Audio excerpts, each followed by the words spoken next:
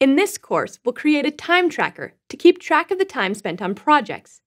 These projects could be personal projects like your learning you're doing here at Treehouse, business projects that you're getting paid for, or charity projects where you're volunteering your time to build your portfolio.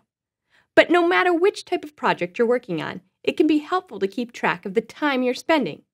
Let's take a look at the finished application.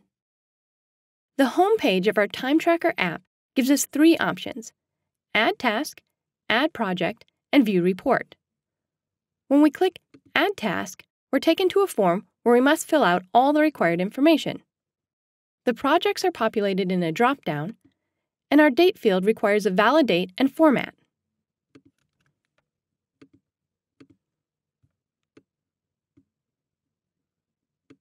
Once our time is added, we're taken to a task list page where we can add a new task, select a task to edit,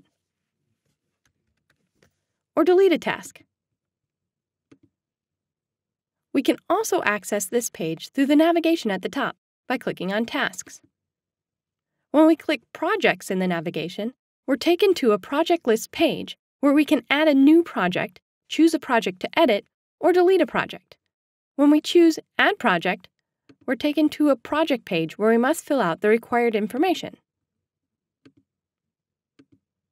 Finally, in the navigation we have Reports.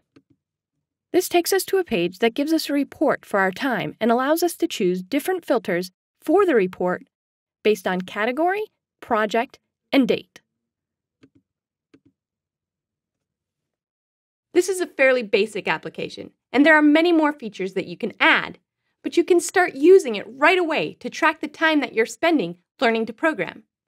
As you use the application, you'll think of more features that you'd like to have. Adding those features is a great way to learn. To give you a head start, I've provided the shell of the project, including CSS styles and forms. I've also included a SQLite database with all the tables and fields that you'll need, as well as some initial test data. So let's get started connecting all those pieces together.